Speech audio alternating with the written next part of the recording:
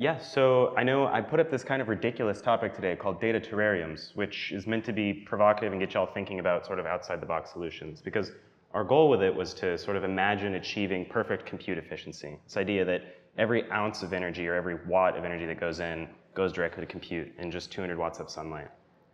So I want to start by breaking down the analogy of what's a terrarium or what are terraria. And they're sealed ecosystems powered by sunlight. The only input is solar energy and occasional care. You know, sometimes you prune things or you trim them, you add a little water in, and they're carefully balanced water and life cycles of all the component organisms within them.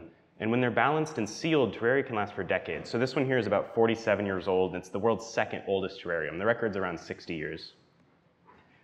You know, when we think about these things, we don't just build them without principles. We really think about what are our restrictions, and those restrictions lead to innovation, or as Plato once said, necessity is the mother of all invention. So rather than asking, how do I grow as many things as possible? How do I scale infinitely? How do I grow exactly what I want in this environment that's not suited for it? I really think, what can I build within my ecosystem? What can I adapt into this space that is limited? You know, I have some amount of solar energy, but the energy density of the sun is not like infinite. And it varies depending on where you are, and then how do I balance that with soil, bacteria, plants, water, and how do I produce beauty and life and sort of recycle waste within this cycle? And as I was thinking about this, and Kayla and I were talking about this a lot, we thought, well, why can't we design data centers the same way? And I believe that in futurism, there's only two answers to this question, and it's a lot like improv, and it's yes and not with current technology. I really don't think there are a lot of things that are impossible on an infinite time scale. And so I think we can do this, and I thought we could do this today. So that's great, we can, but why? And I think it's, when we look at things like this, it's because this is unsustainable. Like building these huge data centers, this is the Apple data center in Mesa, Arizona, and you look at it and it's got these storage tanks outside for water, because you'll notice in this picture, there is none. And there's no solar here. They're pulling energy from the local grid. They're pulling water from the irrigation systems, the drinking water of the local towns. This building supports maybe a couple hundred jobs, realistically, and it's storing data that is people's selfies. It's not necessarily critical data all the time. And it's a big problem. Communities are starting to push back against this because they're like, what do I get in exchange for this sort of bargain that takes up a lot of resources? And why? Why do we design things this way? And this problem is getting worse. It's still growing. We're seeing across the world increasing amounts of energy. This plot here, which I forgot my clicker actually, but the plot on the right, if you look at the sort of inset on my side showing Denmark and Ireland, this is the percent of national energy estimated to go towards data centers. So in Ireland, it's already above 10%, and it's estimated to go to 28%. The latest figure I've seen is 22% for 2024. So a fifth of national energy is supporting data centers.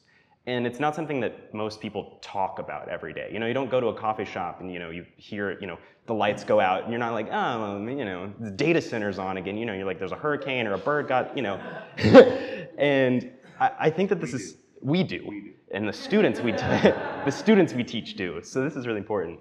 The other thing is this problem's growing. And it's not growing at a small rate. It's growing at 10% a year, and so it's already 4% of US energy consumption, which is roughly the equivalent in terawatt hours as the aviation industry. So it's just an insane amount of energy that no one's really thinking about on a day-to-day basis, except for us. And in addition to that, it's also sort of this era of sovereign AI. There's been this big push in a lot of branding from a lot of companies, as well as from these national level organizations to build what they're calling sovereign AI, which is this notion of like a country or a sovereign state should have control over its data and also the AI that is derived from that data. So I asked Perplexity, how do communities benefit from sovereign AI, and why does every community deserve access to it? And it actually provided what I think is a very satisfactory answer, which is they deserve data privacy and security. They deserve cultural and contextual relevance. They deserve a model that represents them within its sort of a context window. They need economic and technological independence. It allows them to make informed decisions based on their own knowledge.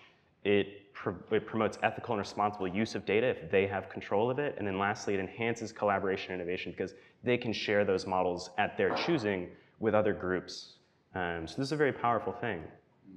And frameworks for this already exist. So indigenous scholars have studied this past, present, and future, created these sort of global frameworks to talk about Bill of Rights and how do we handle this at a global distributed scale. So now we have a why, and now we have to get to the how of this question. And I think the first thing we looked at was, remember we talked about the restrictions within a terrarium sort of define how we build it. So we had to think about what are the restrictions when we build a data center. And really what goes in and out of a data center is power. Usually we measure it in kilowatts or kilowatt hours, which is a sort of power over time. And then you can calculate efficiency in two ways. You can use PUE, which is this crazy ratio that essentially your goal is to get to 1. And it's very hard to understand because 1.07 is a good score, but 1.2 is a bad score, and that's sort of meaningless. So I think data center infrastructure efficiency is better. It's a better way to communicate it. And so it's interesting, you'll see a lot of the hyperscalers don't report this, but it's literally the percentage of power used for compute and storage. And so it's easier to think about 90% of my power goes directly to compute and storage versus, I scored a 1.07 on an arbitrary score. And then you also have water and air for cooling and other systems as well as space. So once we've sort of measured our entities, we know our restrictions, we have to imagine within it. So we thought about how do you imagine a self-contained data ecosystem? How do you imagine one powered by the sun that fits in a reasonable amount of space, that can go where people need it, and that can accomplish what they need it for? And then we have to understand the basic components. So if we have that purpose for doing it, and we have our restrictions, then how do we get there? And we really thought about this terrarium analogy and how sunlight and energy storage is a lot like plant photosynthesis. You're taking in energy from the sun, you're converting it into some other stored energy. You have things that consume that, like in this case GPUs and other PCs, and then you have a container, which is usually a glass terrarium, or in our case, this lovely shopping cart. And then we had to build it. So only then is our terrarium analogy complete. And when you think about it, the inputs are solar energy. It has a light to power converter, just like plants do. It has carbon to knowledge converters, just like bacteria or things. They're producing these sort of byproducts from inputs. And the outputs are, again, art, knowledge, and beauty. So it is a terrarium in this sort of analogy framework we've built.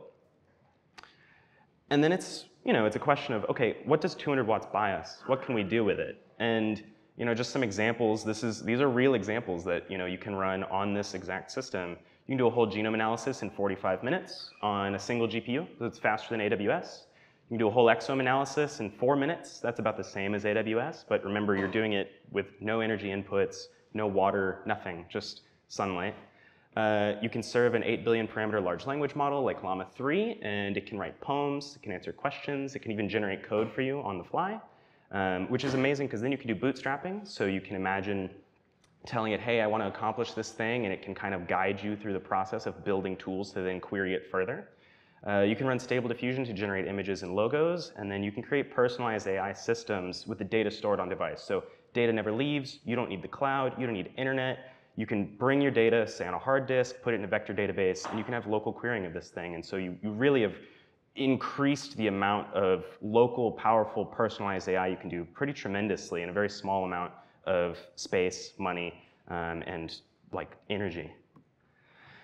And so, what sort of future does this build towards? What is the, this is the present, but where does this go? Well, I think the conclusion is that individual groups, as small as just a single person, start to have access to powerful co-intelligence models. You can imagine loading this thing up with your data and then having this sort of context over many years maybe of your life if you're a prolific writer to go back to. You can think of protected data and sovereignty that's independent of energy, internet infrastructure, and water. It's literally just whatever I bring with me is what I need to have this model running. And lastly, it's sort of this model to think about how do we do small-scale AI deployments where resilience, low latency, and data privacy matter. So not necessarily that everyone's going to build a data terrarium and carry it around, but really how do we take these same principles in this prototype and learn from them and then deploy them at slightly larger scale? How do we grow this? How do we think about these principles rather than just hyperscaling and building a giant data center in the desert for the best tax incentives and just stopping there? How do we really take and learn from this? And as we thought about where do we go from here, Keolu and I have been working on a series of projects, and I'll kind of go through them, but they're all sort of under this Earth-friendly computation umbrella, which is really thinking about how do we make compute and storage friendlier to the environment, and maybe even work in concert in a positive way with it.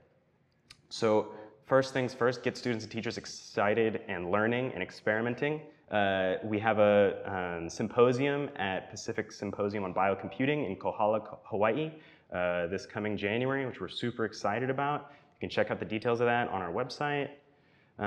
We ran an Earth-friendly computing seminar. This was really cool. It kind of formed organically. We put it out there, and we had about 5 to 10 students every 2 weeks for the whole spring semester doing these bi-weekly projects like Fermi estimation, so calculating when data centers could overtake cars as the #1 consumer of fossil fuels, bringing their favorite calculator or measuring device, and then designing calculators to convince people to pay attention to this data center usage problem, and then bringing a piece of art that captures their attention and pushes a message, especially at Earth-friendly computing. So really, how do we get people thinking about these things and iterating on it and producing things artistically that move the needle on actually changing the sort of course of this? I went down to Mexico and built a small-scale system for genomic sovereignty. So this is a single GPU that took us from 1 genome per week to 1 genome every 2 hours. And what that meant for the International Lab of Human Genetics was that things that were going to take them a full year, they could do in 3 weeks. And I taught the students and professors how to use it. We hung out. I had a really good time, honestly. It was just a lot of fun. It took about 2 days. It was less than $10,000 to get all this up and running. And now they're freed from the cloud and cluster constraints, and they're empowered to upgrade and repair it. So like, they know what parts are in it. We all signed it. We all have our hands on it. It's covered in fingerprints. And it was super fun. It was really cool to see, when something breaks, they have the ability to go back and repair it. There's also this notion of this other project, the EFC map project, which is designing data centers in concert with the environment rather than in concert with some other factor, but thinking about, we build Terraria with these components and styles suited for the local environment. And why can't we plan and build data centers the same way? There's no reason that we can't do it differently. And so imagining sort of a future where we sort of tailor these data centers to the local environment, the local context, sort of vernacular architecture, those sorts of things. What's available to us and where they would thrive and perform best. Taking that even a step further is thinking about EFC 574, which is sovereign AI for all native peoples in the US. So there's 574 recognized tribes within the area occupied by the US. And every single one of them can have the beginnings of data and AI self-determination today. And it would cost between 0.1% and 1% of a single Google data center, depending on which data center you pick. Council Bluffs, Iowa, about a $5 billion data center. So, about 0.1% the cost of that, you could drop the ability to do personalized AI in each of these tribal sovereign regions. And then lastly, and kind of the most radical, is thinking about EFC -1, which is this imagining a transition from carbon emissive or carbon positive to carbon neutral compute, and eventually all the way to carbon negative data computation and storage. How do we get there? I found this one really amusing because I asked ChatGPT to imagine first a data center and the inputs that go into it, and it did a really good job. We've got water, power, CO2 out, pretty good. The data terrarium, it nailed the logo. I'm really happy with that one, actually. Thank you, ChatGPT. This last one is asking it to imagine a carbon negative future for data storage and computation. And what you see is it cannot imagine it. It has hallucinated this carbon negative computation. The sun is labeled carbon. CO2 is in this cycle. And so I think what it'll take is human creativity and knowledge to really break out of this. And we'll have to try some new things that we haven't tried before to really get there. But I think it's possible. And if it's not possible today, it might be possible in the future. And so with that, I will just say that Earth-friendly computation is possible. And thank you guys for listening today.